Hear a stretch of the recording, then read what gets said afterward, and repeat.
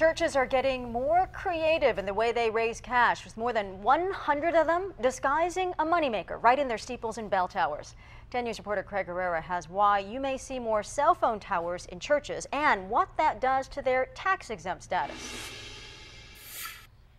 Cell towers shoot up above the landscape, some 100 feet high. They keep us connected, but now some will be found on a different type of tower, a steeple, and it's a way for some churches to make cash. The church tie this down, all denominations nationwide, so if they're able to get additional income so they can keep going with the ministers they have, that's a big help. The Tierra Santa Seventh-day Adventist Church houses these receiver units on their building. They blend right into the architecture. The church gets $1,500 a month from Verizon. The other units belong to AT&T and T-Mobile, but the church no longer gets money from them. We last year sold the lease, so we got a lump sum payment which enabled us to pay off the church mortgage. It's a moneymaker on a tax-exempt property, but the property where the units hang is considered non-exempt, and Uncle Sam will collect. 2012 property tax was a little over $10,000. The San Diego County Assessor's Office tells 10 News there are 110 churches across the county with cell towers on their property, and all are required to let the county know. If you're exempted from property for any reason, like churches, you have the same self-reporting requirement as a business does. Dronenberg tells 10 News San Diego churches have followed the rules because they are reimbursed by the cell phone companies for the amount of property taxes they pay, and that amount is based on how much money the church is receiving from the cell phone company. In most cases, it's very, very small amount of property tax, but it relates to the value of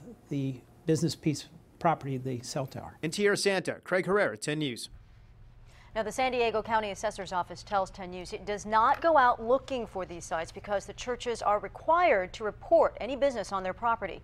And no one is tracking how many churches in California have installed cell sites.